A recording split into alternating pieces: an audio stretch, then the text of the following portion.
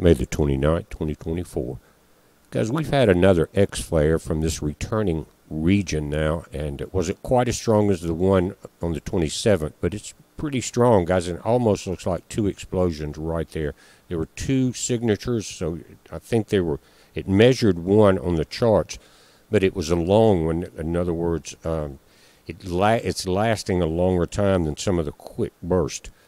But again, right there, I think there were two flares. This is the area that we're watching. This is the colorized magnetogram on the Solar Dynamics Observatory. We're getting the multiple colors now, the blues and red. It's saying that it's a beta gamma configuration as far as magnetically. And now, if you look at the sunspots, the actual areas of the new one right here, they're larger than the actual dark areas in the northern hemisphere of the sun. Again, check out the two there, and then these. This one's still larger than that one, and it's in the southern hemisphere that aligns with our planet.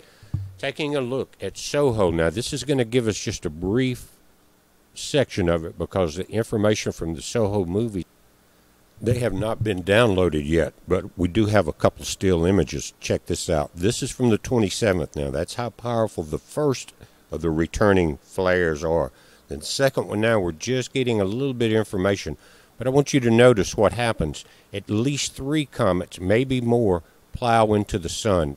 Check out the bottom right there, and I'm going to zoom that up, and we're going to pause it and look closer at it. Immediately after, at least 3, maybe 4 comets strike. That's kind of unusual. We see the reaction from the sun as they're approaching it. Then by the time they impact it, they're pulled into the sun, that bottom right quadrant. Very large explosion. It's an electric universe. See that? Now, we've seen it before with the larger comets, like ISUN. Some of the big ones come in. You see CMEs thrown at them. Here's your comets.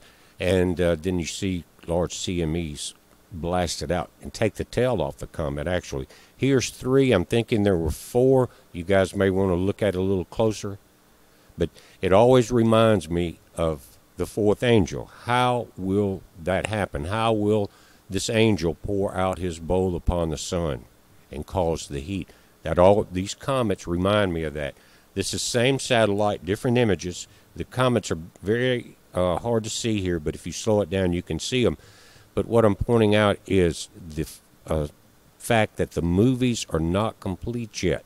Here is the latest from the first one, and now the still images are showing, notice your timestamp, the 29th. It's showing this X-flare. Also, on the same satellite, different camera, you can see it emerging from the left, and these are the latest images. Now, one of the older satellites, Stereo A, also picked up the burst. Notice your timestamp there. It is just in front of Earth in its orbit, so you get very similar images at this point in time. That orbit varies. Here is we're going to solar ham, the X1.4, same sunspot, 3697. See right there, guys. It's a long duration flare. It doesn't rise and drop back quickly.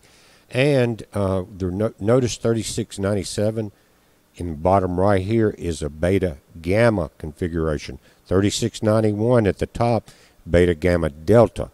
But this is all it takes is these 2 different configurations to have this event. And 30% chance of more X-flares.